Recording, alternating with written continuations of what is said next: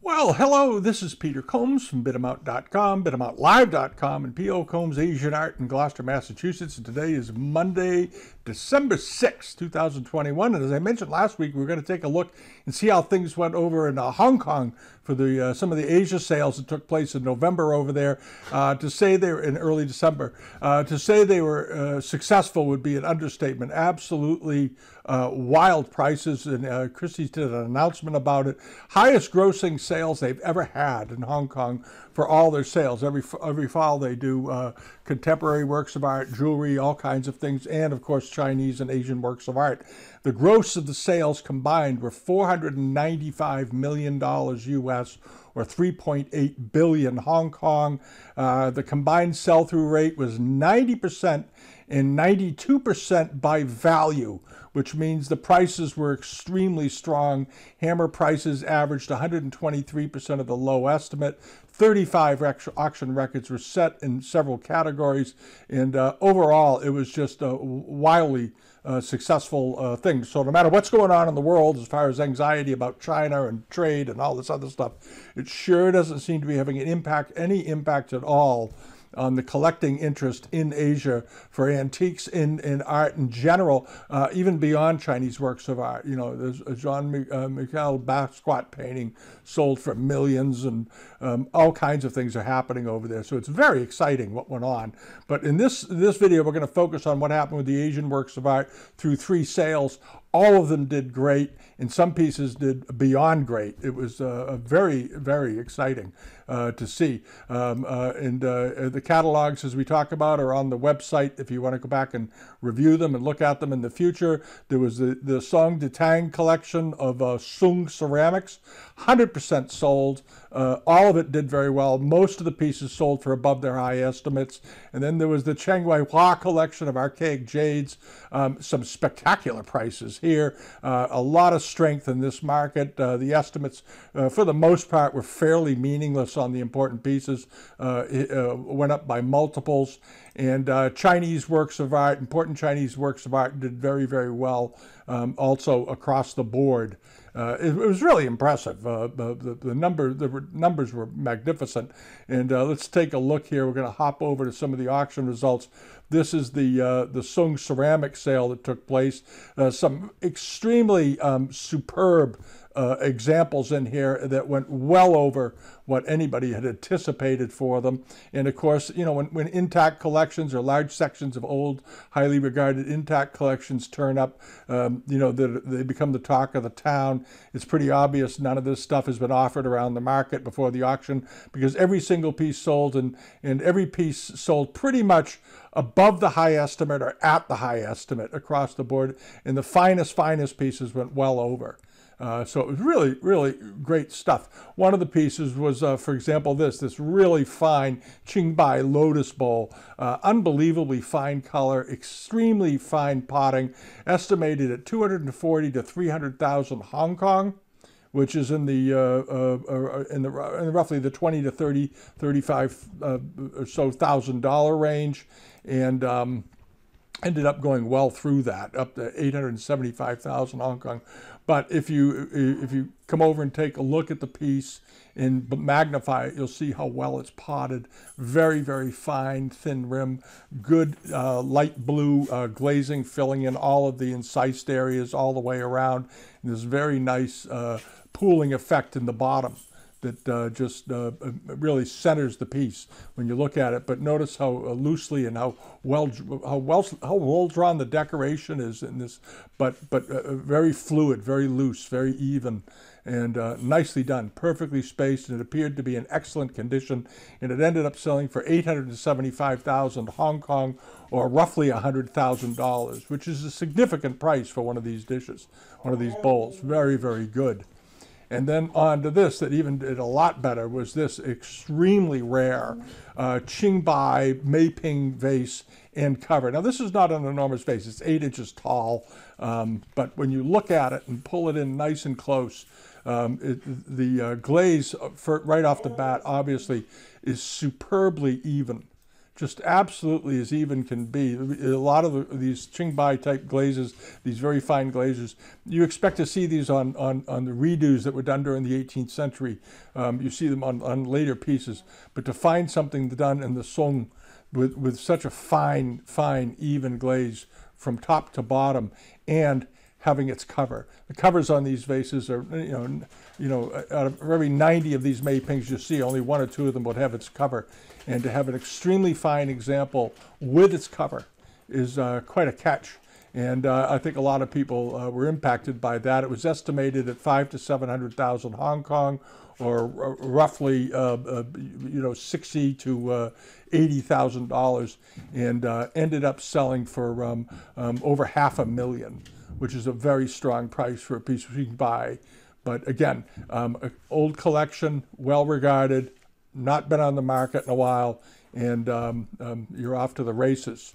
And then over here on the Celadon, a nice Celadon, this Yuxiao floral form bowl was offered up with a 240 to 300,000 Hong Kong estimate, which is $30,000 or $40,000. Went way beyond that, way beyond that, to over to about $250,000. And the reason is, again, the glaze is superbly well applied, very even, and the shaping of this bowl is just amazing. It's just amazing. This is a really incredible piece of early pottery with this very exaggerated shaped rim running all the way down it, and nicely proportioned all the way in. This very fine crackle glaze with no imperfections in it. That's all. This all adds up to, a rare piece, because usual pieces always typically have little problems here and there. This piece was absolutely perfect. And again, a 5-inch bowl. This is not a big bowl. This isn't 10 inches or something. It's 5 inches in diameter. Sold for 2.1 million Hong Kong, or roughly $250,000. And then moseying along further down, this is toward the end of the sale, up came this very rare molded ding peony bowl with foliate rim, with a copper rim on it. And if you take this and blow it up, you'll see you can get a pretty good sense of why it brought so much money. This was absolutely perfectly done. These are molded with hand carved, very finely molded, and then they push the paste into them and get it nice and even. And this one has its original copper rim with a slight foliate decoration pinching in here, and here. But look at the decoration on it, the depth of the decoration, the pooling of the glaze, and this absolutely perfect creamy white glaze over all of this. Just make it a heck of a rare thing. It was estimated at 700,000 to 900,000 Hong Kong, which is not inconsequential. It's a significant. It was estimated, so that would be in the $80,000 to $100,000 range, roughly 60, 70, 80 to 100,000. Ended up going way over that to about $250,000. All right, so there you are. And this bowl was 7.25 inches in diameter. And all of these pieces had been exhibited at the University of Hong Kong in an exhibit called the Multiplicity of Simplicity, Monochrome Wares from the Song to Yuan Dynasty. And a number of the pieces in this sale were included in that, if not all of them, I think at one point. All right, and then you get over here to the Chen Wei Hua collection of archaic jades. Again, this is part 3. From what I could see, it was, I think, 100% sold, or maybe one lot didn't sell. I think it's 100% sold from what I remember. Going through it really quickly here so I don't make a mistake, but I believe it was 100% sold.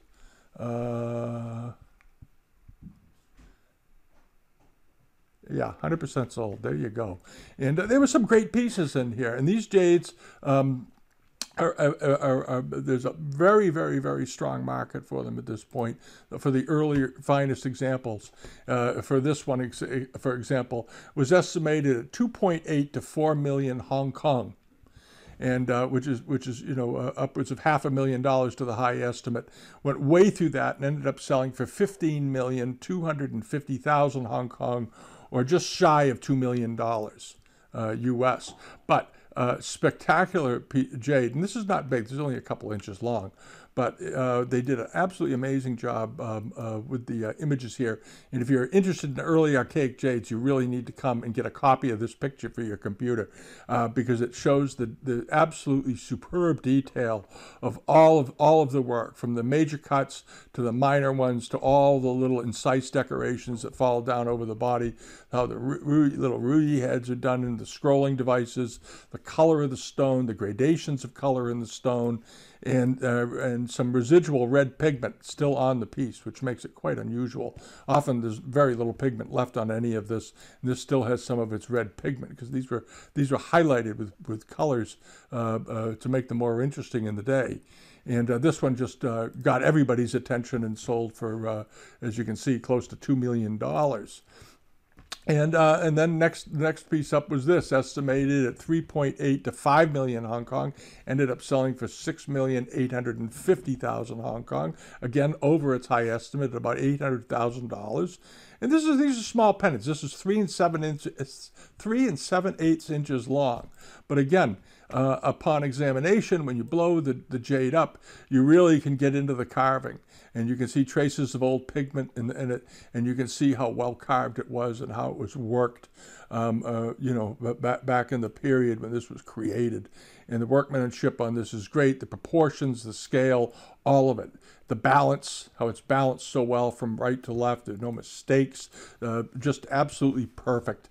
Absolutely perfect. And again, it's from the Warring States period, maybe to the early Western Han, when they made all these great jades. And here's another one. This is a mid-Warring States example. It's a dragon form pendant, estimated at 100 to 150,000 Hong Kong, which is fairly modest, 15 to 20,000. Ended up selling for about $80,000. And again, very finely done. And these dragon pendants are a little bit more common in this form than the others we just saw, but beautifully done, beautifully highlighted, nice glossy finish in the polish, still on the piece, and meticulously carved. And as I said, you can really pull them in and get a very, very clear look at the surface of the stone, because they make so many copies of these days. It's unbelievable. And you want to be able to see the surface and what it should really look like, and all the little details of how the eyes are done, how the jaw is done and outlined, and all this outlining around the head and the horn on the back. And then, of course, the added decoration, these curlicue devices running down through it. But beautifully, just beautiful, beautiful quality, and well balanced all the way. And $687,000. And then lastly, this was one of my favorite things in this sale. It wasn't the most expensive, but I thought it was one of the most unusual. There's this dragon form pendant, Warring States period, $60,000 to $80,000 estimate, which I thought seemed low when I first saw this a few weeks ago. I thought, gee, that's a very rare looking thing. Well, apparently a lot of people thought it was rare, and it ended up selling for about $80,000. But the quality of this and the difficulty of carving this is just amazing. Is just unimaginable. It maybe this is a slight loss or something here, that they lowered the estimate for some reason. I don't know. But the way the head of the dragon is done, it's fully articulated, absolutely fascinating. The eyes are beautifully, beautifully carved all the way down. And then, of course, they did the body with this series of sort of spiraling cuts running all the way down to its tail. Almost looks like a giant inchworm. And it ended up doing very well in the end.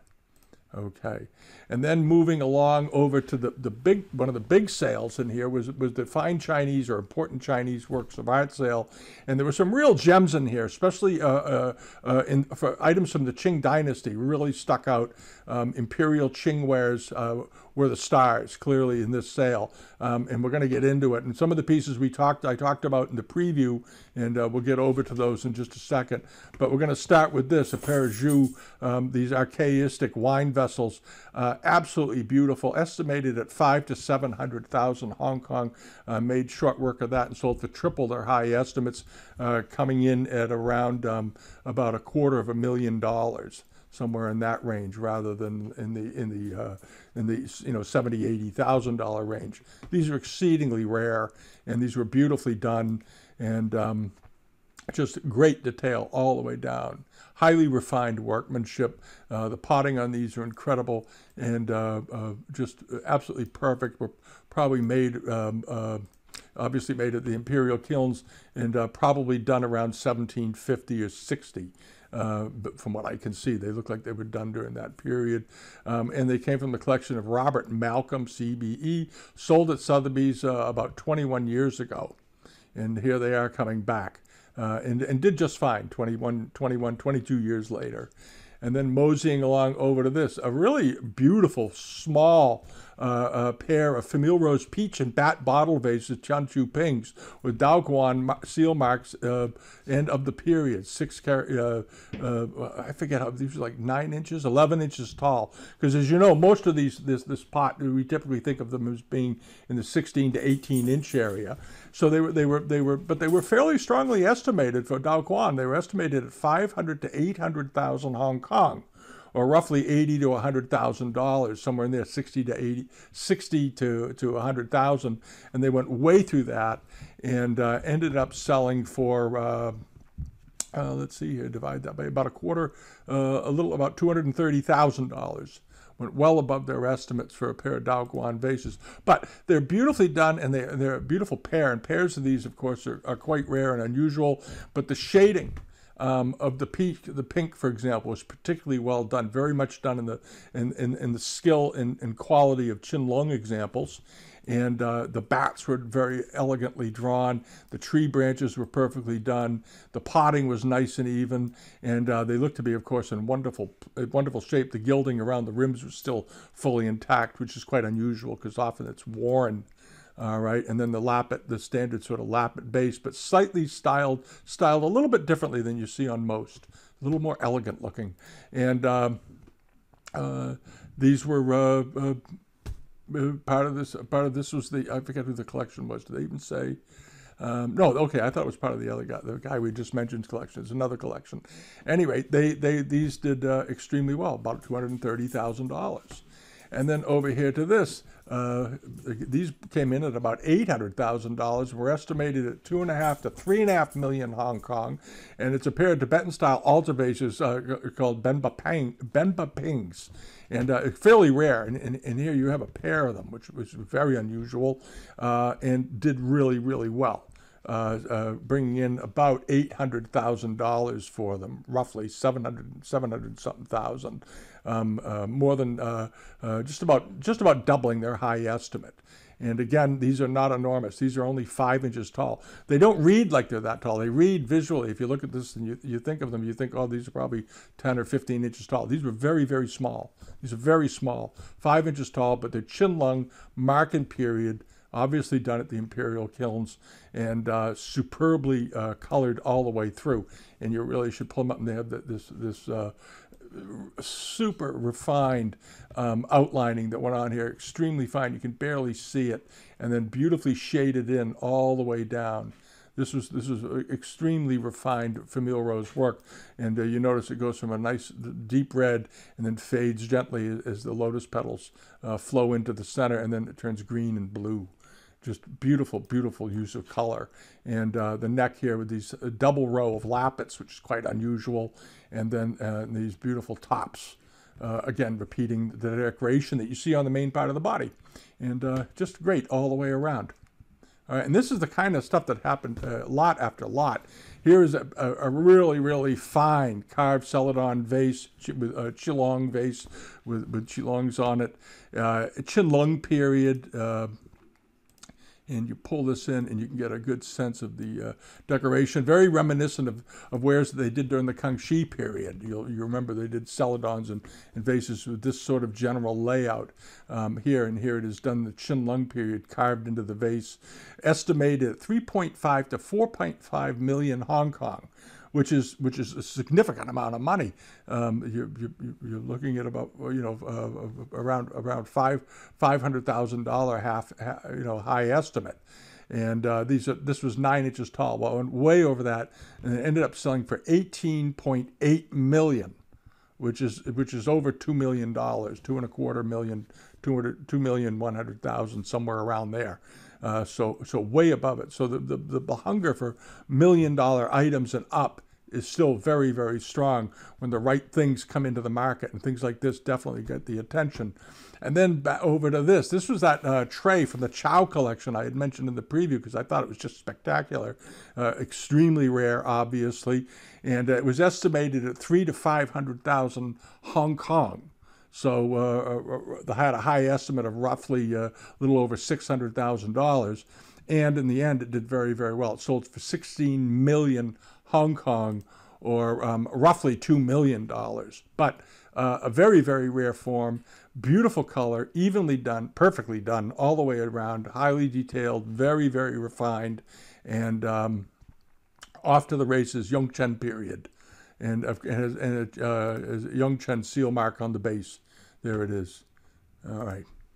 And then what's the next? It just goes like this forever. It's really amazing. And then this was a bit of a surprise. A really, really rare pair of celadon glazed ovoid vases with Qilong appliques around the top, or these little baby dragons, the Qilongs.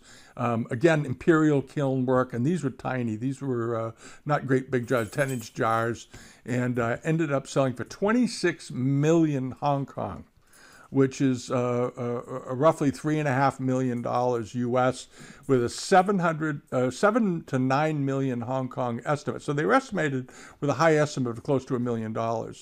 And they, of course, went way over that. They went way over that by more than 2.5 times. And the quality of them was great. And again, extremely even celadon glaze, perfectly glazed all the way down, beautifully potted, beautifully matched. All the way through, the positioning of the Qilong, the way he's draped, the way the glaze pulls off of him, the high points here and here and here. You can see where they applied the glaze and just pulled back just a little to give him some definition. And there you go, 26 million Hong Kong dollars, and that's a lot.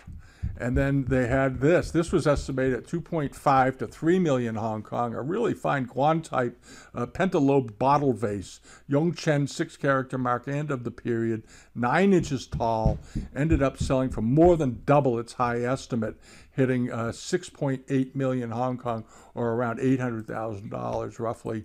But it is a nice blow-up of it. And again, you have this very, very superb glaze that's been applied to it, perfectly even, and this nice bold crackle running up through certain sections, and then the other areas being left open, and then this beautiful potting tapering off up to the top of its, the way it slopes in here on the shoulder, for example, and then it goes up to its mouth.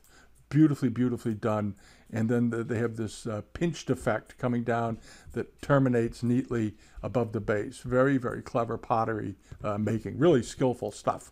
And 6.8 million Hong Kong was the final price, or as I said, around about $800,000 roughly, something like that. All right, and then this was one of the sort of main events because these don't turn up very often. A Yongle period Ming Yuhu Chu pin. There's a ping. There's a nice write up on it. It was estimated at 20 to 30 million Hong Kong, which is a pretty strong estimate. But no matter, it made it. It sold for 21 million Hong Kong, or roughly $2.5 million. But a beautifully done example. Nice heaping and piling effect all over it.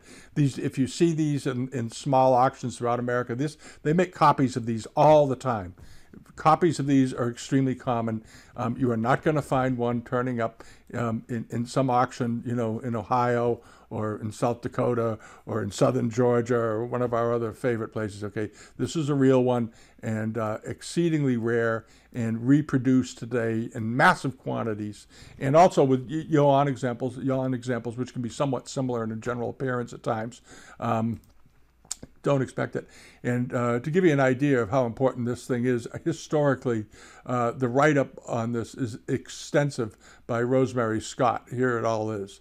All right, there's a whole bunch of information on this, more details. Edward Chow collection, sold at Christie's Hong Kong in 1995. It was part of an Asian family's collection, and then it was sold again at Christie's Hong Kong about 13 years ago. It was lot 1872 in December 2009. And here it is again. So if you go back and look, and you may still find that 2009 auction record, it's the same vase. Don't think that that there's several of these floating around. It's the same one. And then the cover lot, of course, in the sale did extremely well. I don't know what the estimate is on. I expect it was probably around $8 to $12 million US. But at any rate, it ended up selling for 26 million Hong Kong, or about $3.5 million. But this was a really, really fine piece of Ming cloisonné, had a Jingtai mark on the base, and spectacular quality. It was a gilded bronze body, and then the cloisonné enamels added to it.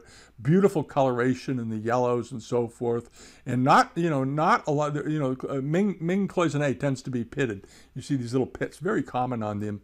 This one isn't bad for Ming for 15th century workmanship, but beautifully done, and it got a lot of attention before the sale. Here's the lotus lappet vase that the cover fitted onto, beautifully done, and ended up selling for 26 million, or over $3 million, 26 million Hong Kong, 3.1 million, something like that. Did very, very well. And the last couple of things are this. I wanted to mention this because Peking glass is always, at times, sort of the redheaded stepchild of the Asian art collecting world for some reason, despite it being superbly well made in the imperial workshops. 18th century Peking glass typically doesn't get the respect it deserves. Well, this one did. It was estimated at 2.8 to 3.5 million Hong Kong, ended up selling for 3.2 million Hong Kong, or about $400,000. It measured 7 inches tall, but the carving of this piece is absolutely superb. The color of the red was outstanding. This very, very creamy, milky white body that it was laid over just came off perfectly all the way down the piece. And of course, it is Marken period, and probably made at the Imperial workshop. Here's the mark on the bottom. It's very hard to see, but it's there, right there. And these are wheel cut, and typically they didn't use 6-character marks on the Peking glass. They typically use 4 characters, and this is how it generally appears. But they do copy this mark, and they copy it with a considerable amount of fidelity. So you don't want to buy something with a Qinlong mark in Peking glass just because the mark looks good. You want to look at the overall workmanship, the quality of the workmanship, and understand it before making that decision to buy it, because the modern copies are actually very convincing at times. And anyway, this one did just fine. It was sold for 3.2 million Hong Kong, or around $400,000, which is a good, strong price for Peking glass. And then the last thing was this. This was one of my little favorite things that I noticed it after I did the video, because it was sort of toward the end, is this beautiful Qinlong period lacquer box, just pasted with Shao characters all over it, and all done in different styles.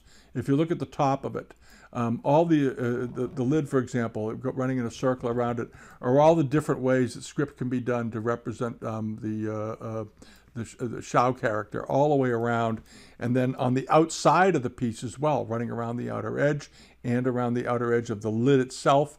And then the workmanship is absolutely great. And if you look at how these cloud and Lingbai areas were done, the fungi and so forth, very similar to the very, very refined bronzes that were done during the period. This style was also done in bronze. And there was a sale recently that had a big pair of incense burners that had this sort of crisp, very tight decoration on them. And here you are seeing it again. And then they're bordered by different types of fruits and pomegranates and so forth in framing the Shao characters. Here are some melons and butterflies and all that. Just a beautiful, beautiful box, about 13 inches in diameter. And it was estimated $150,000 to $250,000, or that's a high estimate of around 30,000 or so, and 35,000. It ended up selling for more than double its high estimate, $525,000. or about 65,000. But absolutely beautiful, and it wasn't marked. This was not a mark and period box. This was just Qinlong period, but obviously imperial, obviously the best quality. And the rest of the sales did very well also, but these are the highlights. So it just, for right now, when there's still an incredibly powerful market for important Qinlong examples, because most of the pieces we just looked at in the porcelain category were either Yongchen or Qinlong. All right, and that area still has incredible strength when the best pieces come on the market, and obviously there's still a very strong growing interest in monochromes. It seems to be, it sort of lulled for a little while in enamel pieces, and now monochromes are getting an awful lot of attention, and that may be also because there's an increased, I think, appreciation of early monochromes like the Sung pieces that we saw that did so well. That's simple, elegant forms and styles with a shape and one color are so appealing, and it's a level of, I think, sophistication in the market. So it's all good news. It's all good news. And the rest of their sales, like I said, their watch, their jewelry sales, everything over there just flew. So Hong Kong is still a strong market, and Christie's had an absolutely great auction. All right. That's it for this video. We'll be back later this week with the regular one, but I wanted to get this one out. And have a great rest of your week. Subscribe if you haven't done so, and we'll see you next time. All righty. Bye-bye.